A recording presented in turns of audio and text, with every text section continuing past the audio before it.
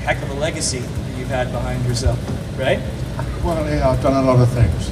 Well, look at my face. I've been around a long time. At least it happened naturally, he says. That is certainly true. We could quote some other people, couldn't we? Yes.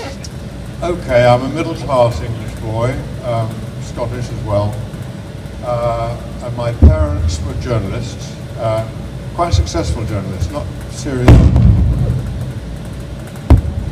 We're back on that boat. Sorry about that.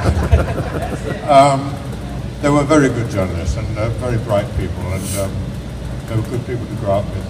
They separated and remarried both very well. Most of my family's remarried, except for my wife, who's never been married before. Everybody's been married before, not my family. I thought you'd like to hear that.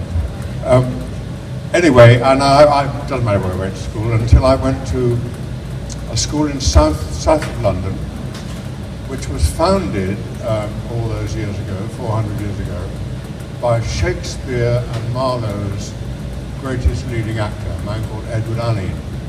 And he had a very good career as an actor. Obviously he was very good. And he made a lot of money, and he hadn't been a very good boy in life, like most of us. So when he got to a certain age, he thought he'd better fix things up with him upstairs. And so he founded a school for poor boys in South London, which was a charity school. That blossomed, that school, and became now two what we call public schools. You don't call them that, you call them the other thing. Private schools. For rich people who could afford it. Now, it's completely changed its spots. But when I went there, it was shortly after the Second World War, and it was owned by the state, so we didn't have to pay for it, so I could go there. Okay, I went there at the age of 15, very late, reason I didn't go into. And there was a new young English master there who was very keen to revive the tradition of doing Shakespeare in that school. They somehow let it lack. With that background, they still weren't doing it anyway. So he did a production of Julius Caesar by William Shakespeare, modern dress, outdoors, very innovative, and I'd never thought about acting before in my life. Because I was good at reading out loud with my little brother, and I could tell stories quite well. I was chosen to play the part of Mark Antony. I don't know how many people know the play, but it's a wonderful part, wonderful, very sort of big part. And that was great, but that didn't do it. The next term was a Gilbert and Sullivan opera. Do you do them here? Do you have Gilbert and Sullivan opera here? We do in Canada. You do? In Canada. So I'll address the rest of this to you now. No, and in it, there's a comedian character with a very famous patter song, like that Danny Kaye used to do. Anyway, I did that, and for the first and probably the last time in my life, I knew what it was to hold an audience in the palm of my hand. It was simply adrenaline, it was a magic juice. And I went home and I told my parents I wanted to do this, and instead of, in those days it was very unfashionable to go into the theatre, but instead of being appalled, they were thrilled to bits. They had a 15-year-old who knew what he wanted to do. And so they kicked me off and encouraged me. And that English teacher went on to found what is a very important institution in Great Britain now, called the National Youth Theatre, which people from all branches, kids from all branches of life, go there and spend maybe a year doing productions, learning what theatre is all about, what it's like acting, or what it's like cooperating with other people, and this is what it's all about, as you know. And it's a very, very thriving thing. And he founded that, and he is entirely responsible. I didn't go to that. I was the first to leave our school to become an actor.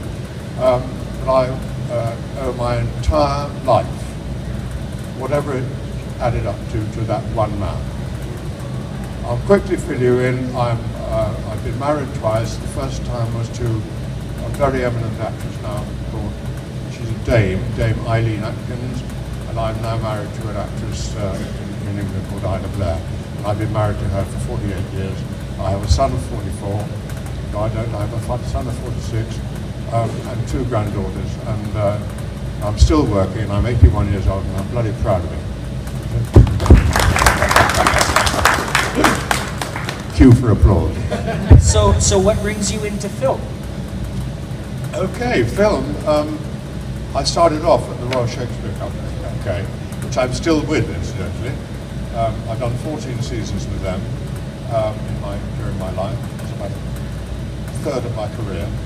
And I'm in Brooklyn at the moment, taking part in 4 plays which are being done by William Shakespeare by the Royal Shakespeare Company. So it's very convenient for me to come over this weekend when, as you see, I'm not working in Bath at Brooklyn Academy of Music. The first one, I left the Royal Shakespeare Company in 1959.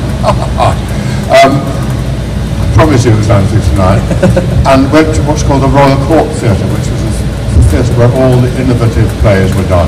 I was very lucky to get into there and did a couple of plays with Albert Finney, who some of you might have. Oh yes. I hope you've heard of him. And various things. And that company at the Royal Court was headed by a film director called Tony Richardson, who started, of course, in theatre himself. And his first big venture into film was a film called Tom Jones, which is an adaptation of an 18th century novel. Very funny, which Albert starred in, and he used all the actors from that company, who were not terribly famous, but all terribly good, really good, solid actors. And it was a tremendous experience, and I was in that. That's the thing that kicked me off. And that's the only film I've made. I've made a lot of films, or I've been in a lot of films. That's the only one I can really truly call a legendary film. If you haven't seen it, I beg you to get it. Show it on get it out. It is so entertaining and terribly English and completely ridiculous and wonderful. And that was the first film and the first villain I played. And that set, because I think I was quite good at it, that set me on the track of doing villains, which has been most of my career, as you may have noticed. Though I do play a few nicer people these days now. I've got old and mature.